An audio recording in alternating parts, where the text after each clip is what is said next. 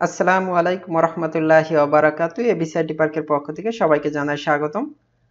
তো আজ থেকে আমরা এলিমেন্টর পেজ বিল্ডার নিয়ে কাজ শুরু করব। তো আপনারা জানেন বর্তমান সময়ের সবথেকে জনপ্রিয় পেজ বিল্ডার বলতে গেলে আমরা আসলে এলিমেন্টরকেই বুঝি। তো এলিমেন্টর পেজ বিল্ডারে আসলে দুটো ভার্সন রয়েছে। একটা আছে ফ্রি ভার্সন, যেটা আসলে এলিমেন্টর পেজ বিল্ডার wordpress.org তে গেলেই আমরা এটা ব্যবহার করতে পারবো ইনস্টল করে। আরেকটা যেটা আছে সেটা আছে এলিমেন্টর প্রো, সেটা আমাদের কিনে ব্যবহার করতে হবে। তো ফার্স্টে আমরা এলিমেন্টরের যে ফ্রি ভার্সনটা আছে সেটা ইউজ করে দেখব যে আমরা এই ফ্রি ভার্সন দিয়ে কি কি করতে পারি, বা এর যে কি কি ফিচার্স আছে, কি কি উইজেট আছে, এই জিনিসগুলো আমরা দেখব। এর পরবর্তীতে এটা শেষ হলে আমরা এলিমেন্টর প্রো অর্থাৎ এলিমেন্টরের যে প্রিমিয়াম ভার্সনটা আছে সেটা নিয়ে আমরা দেখব, এবং সেখানে কি কি ফিচার্স আছে বা কি কি উইজেট সেখানে নতুন আছে সেগুলো নিয়ে দেখব। আর এই উইজেটগুলো বা ফিচার্সগুলো আমরা যখন মোটামুটিভাবে কভার করে ফেলবো, এরপরে আমরা দেখব যে কিভাবে পরিপূর্ণভাবে একটা ওয়ার্ডপ্রেস ল্যান্ডিং পেজ এই এলিমেন্টর পেজ বিল্ডার দিয়ে আমরা তৈরি করে ফেলতে পারি, বা একটা ফুল ওয়েবসাইট কিভাবে এই এলিমেন্টর পেজ বিল্ডার ব্যবহার করে আমরা ডিজাইন করতে পারি। তো কথা আর না বাড়িয়ে চলুন আমরা শুরু করি। ফার্স্টে আমরা যেটা করব সেটা হচ্ছে আমরা ড্যাশবোর্ডে গিয়ে প্লাগইনসে যাব এবং অ্যাড নিউতে ক্লিক করব। ক্লিক করার পর এখানে লিখে সার্চ দেব যে এলিমেন্টর। তো এখানে চলে আসবে, দেখেন এলিমেন্টর পেজ বিল্ডার। ওকে, আমরা ইনস্টল নাও।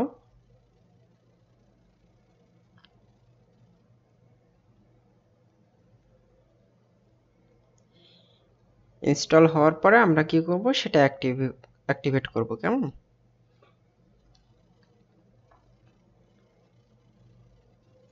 ওকে, অ্যাক্টিভেট। ওকে, গুড। তো এরকম ভাবে চলে আসবে। এরপর এখানে দেখতে পাচ্ছেন একটা পপ আপের মতন আসছে। তো এখানে যে ইউটিউব ভিডিওটা আছে এটা আসলে এলিমেন্টরের বেসিক ওভারভিউ যেটা, সেটা এই যে। এবং এখানে যদি আপনি ক্লিক করেন তাহলে এলিমেন্টরের যে ওদের যে আছে ইউটিউব চ্যানেলটা, সেখানে চলে যাবেন। সেখানে গিয়েও কিন্তু ওদের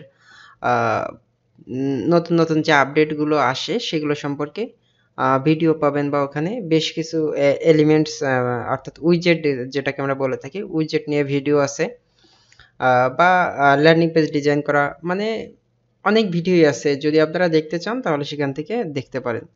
তো এখানে বলতেছে create your first page, get the full guide. এখানে গেট দ্য ফুল গাইডে ক্লিক করলে এখানে আপনি go.elementor.com গেটিং স্টার্টেড, এখানে খুব সুন্দরভাবে আপনাকে বিভিন্ন বিষয় সম্পর্কে টিপস এবং ট্রিক্স দেওয়া আছে। এবং এইখানে যদি আপনি নলেজ বেজে যান তাহলে বিভিন্ন ধরনের কোশ্চেন থাকতে পারে আপনার মনের ভিতরে, বা এর যে বিভিন্ন প্রসেস আছে সেগুলো এখানে সবকিছু মোটামুটি দেওয়া আছে। ফিচার সম্পর্কে, installation, first step, explore, setting, design, pop up, tools, সবকিছু মোটামুটি এখানে সবকিছু দেওয়া আছে। এবং এখানে ভিডিও টিউটোরিয়ালসে ক্লিক করলে আপনি ভিডিও টিউটোরিয়াল ইউটিউব লিংকে নিয়ে যাবে। ওকে, তো বুঝতেই পারতেছেন এই বিষয়টা। তো আমরা এটা কেটে দিলাম।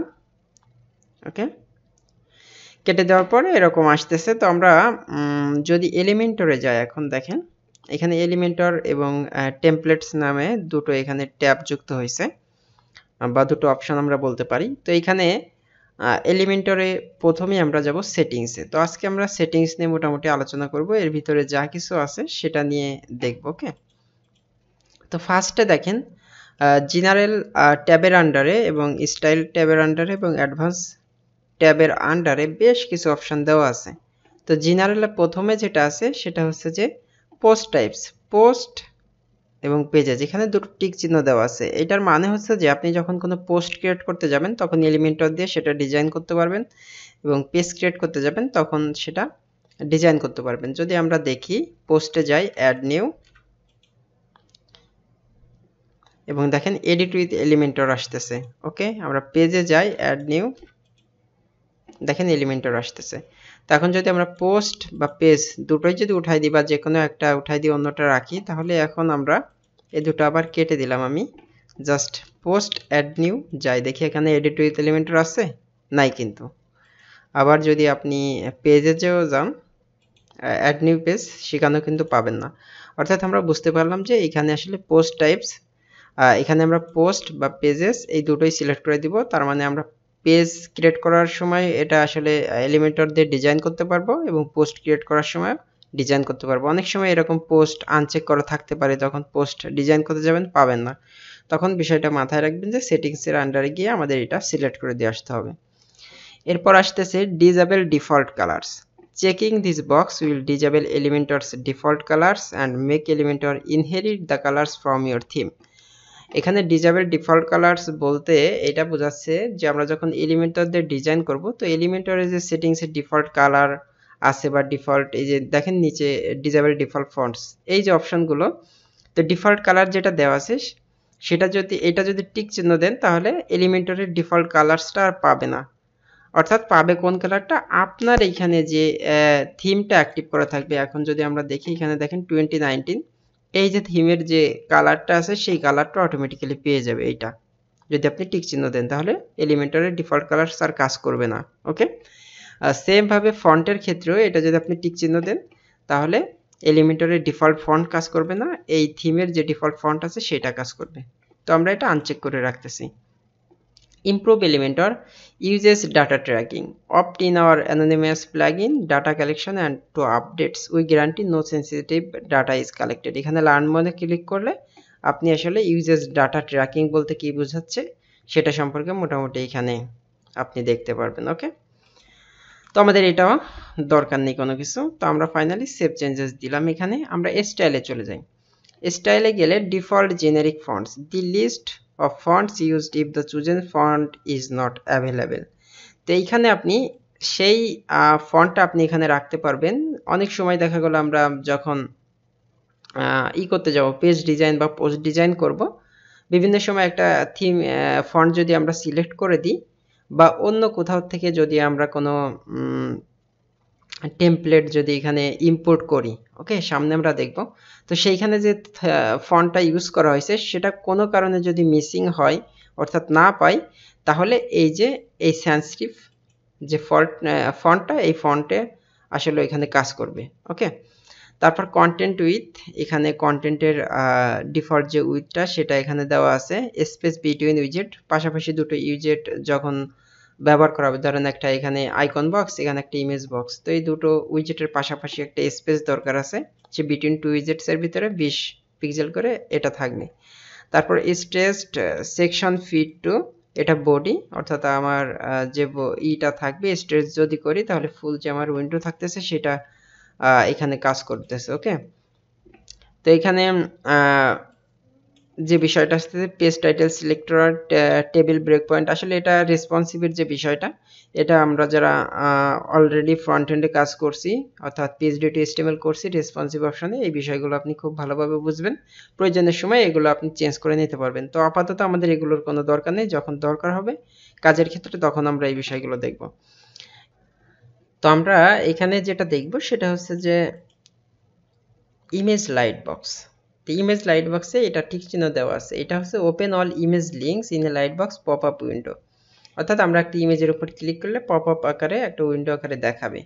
বা দি light box will automatically work on any link that leads to an image file, অর্থাৎ কোনো আমরা একটা টাইটেল বা টেক্সট যদি লিখি এবং সেটার লিঙ্কে যদি কোনো একটা ইমেজ দিয়ে দিই, তাহলে ওই টাইটেলের উপর ক্লিক করলেও এটা পপ আপ আকারে ইমেজটা শো করবে। তো এই সেটিংসটা আমরা অন্য জায়গায়ও পেতে পারি। You can customise the light box design by going to top left hamburger icon global settings light box. তো আমরা চলুন একটা পেজ ক্রিয়েট করি, অ্যাড নিউতে যাই এবং এখানে লিখি এলিমেন্টর। ওকে,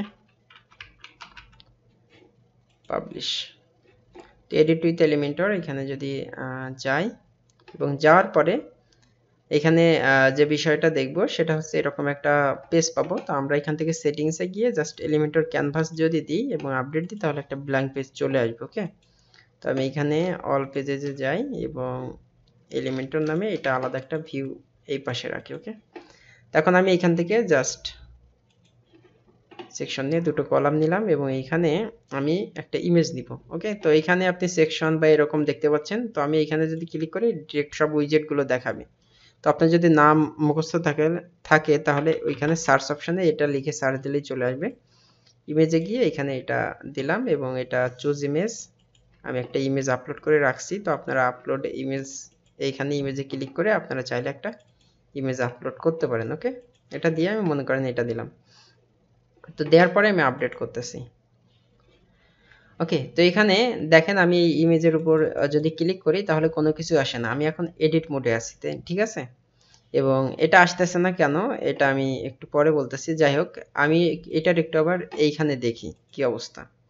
তো এখানে ক্লিক করলে কিন্তু কোনো কাজ হইতেছে না, পপ আপ আকারে আসতেছে না। তো এটার জন্য আসলে মূলত আমাদের যেটা করতে হবে সেটা হচ্ছে লিঙ্ক, এখানে লিঙ্কে মিডিয়া ফাইল অর্থাৎ একটা ইমেজ, এটা আসতেছে বিষয়টা। তো মিডিয়া ফাইল এখানে সিলেক্ট করে দিয়ে যদি লাইট বক্স ডিফল্টও থাকে বা ইয়েস থাকে তাহলে আসলে লাইট বক্সটা কাজ করবে। ডিফল্ট বলতে আপনার এই যে সেটিংসে অন দেওয়া আছে এইটা কাজ করবে। ওকে, তো আমরা এইখানে আমরা যদি একটু রিলোড দিই এবং এখানে ক্লিক করি, দেখেন যে একটা পপ আপ আকারে চলে আসছে লাইট বক্স। ওকে, আমি এখানে ক্রস দিলে চলে যাবে। যাই হোক, আমাদের এখানে নো যদি দিই তাহলে তখন আর এটা আসলে কাজ করবে না, ডিরেক্ট ইমেজটা ওপেন হয়েছে, পপ আপ আকারে কিন্তু বা লাইট বক্সে ওপেন হয় নাই। ওকে, এইটা হচ্ছে বিষয়। এখন আমরা এখানে এডিট করতেছিলাম, তো এডিট মোডে এখানে যদি ক্লিক করি তো কোনো কাজ করবে না যেহেতু এটা নো দিয়ে দিছি। তো আমরা যদি এটা ইয়েস বা ডিফল্ট রাখি এবং আপডেট দিই, এখানে দেখেন ক্লিক করলে এখানেও পপ আপ আকারে শো করতেছে। তো এর যে সেটিংসটা মূলত আসলে সেটা আমরা দেখব হচ্ছে এইখান থেকে গ্লোবাল সেটিংস, অর্থাৎ এরকম যেখানেই থাকুন না কেন এই যে এখানে ক্লিক করলে এরকম চলে আসবে এবং গ্লোবাল সেটিংসে যাব। গ্লোবাল সেটিংস থেকে এই যে লাইট বক্স একটা অপশন পাবো, তো এখানে ইমেজ লাইট বক্স এটা ইয়েস করা আছে, ইনাবেল ইন এডিটর, অর্থাৎ আমরা এখন এডিট মোডে আছি এই কারণে ক্লিক করলে কাজ করতেছে। যদি আমরা এই এডিট মোডটা অফ করে দিই তাহলে এখানে দেখেন এই যে ক্লিক করলে আর কাজ করবে না। ওকে, তাহলে এডিটর মোডে কাজ করার জন্য পপ আপটা বা লাইট বক্সটা এখানে আমাদেরকে ইয়েস দিয়ে রাখতে হবে। ওকে, এখন আমরা যখন ক্লিক করতেছি এখানে দেখেন পিছনে একটা ওভারলে কালার আসতেছে, তাই না? বা এখানে একটা আইকন আছে, সে আইকন ক্রস আইকনটা একটা কালার আসতেছে। এই কালারগুলো চেঞ্জ করা যায় কিভাবে? তো এটাও আসলে এই লাইট বক্স গ্লোবাল সেটিংসে লাইট বক্সের এখানে সবকিছু আছে। ব্যাকগ্রাউন্ড কালার দেখেন, ব্যাকগ্রাউন্ড কালারটা এখানে আমরা যদি এইটা করে দিই তাহলে দেখেন এর পিছনের ব্যাকগ্রাউন্ডটা চেঞ্জ হয়ে গেছে।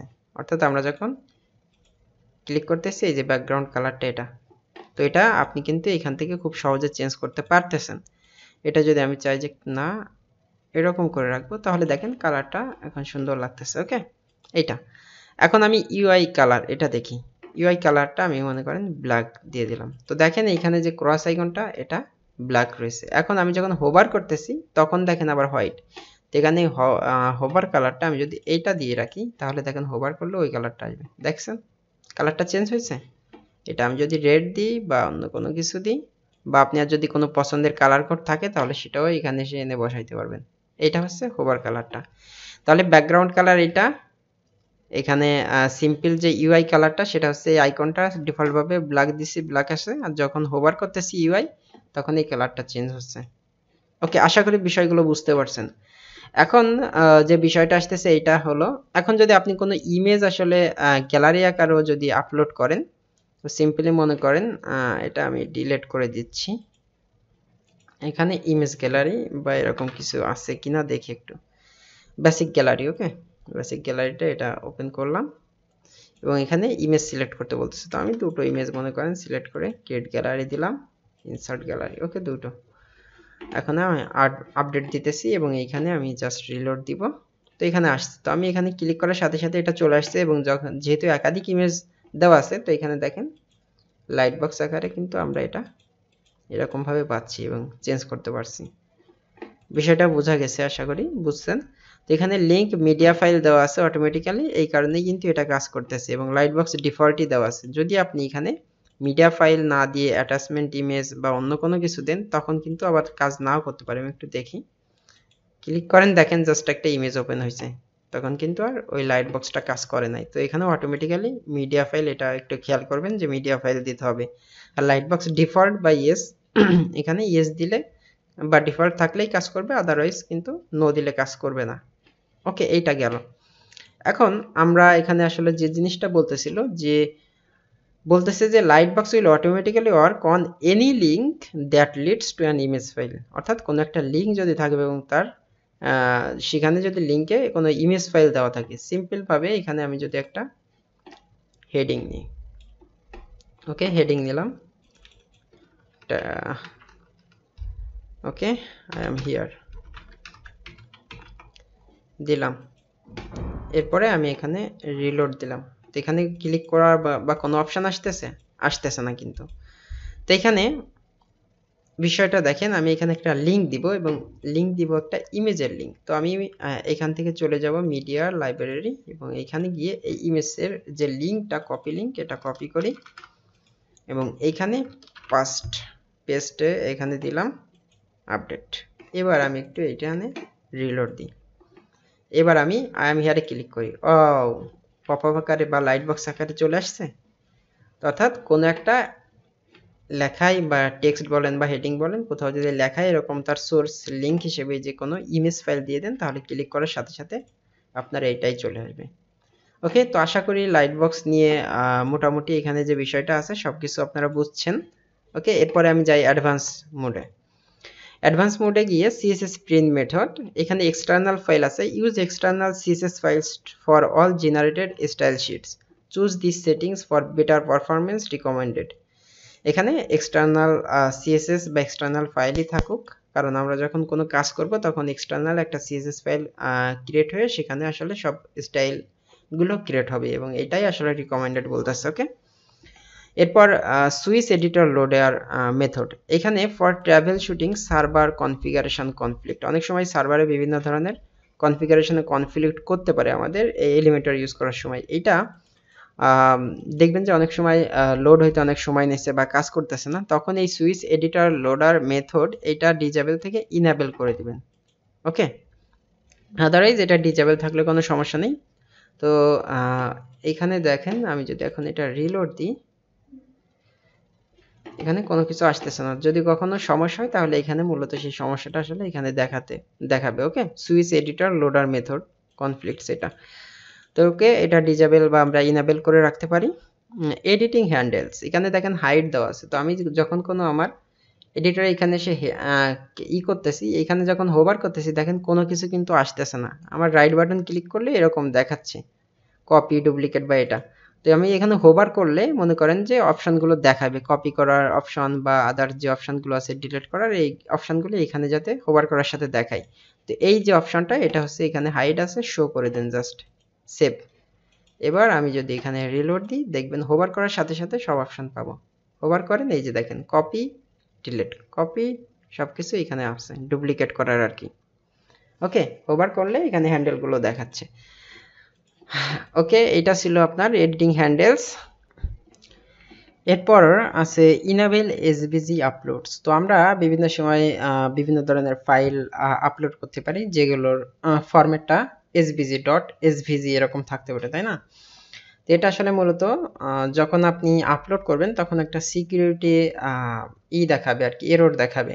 ওকে, যেই ফাইলটা আপনি আপলোড করতেছেন এখানে বিভিন্ন ধরনের ম্যালিসিয়াস কোড বা স্ক্রিপ্ট থাকতে পারে, ভাইরাস রিলেটেড এরকম ভাবে আপনাকে শো করতে পারে যে এখানে ভাইরাস আছে।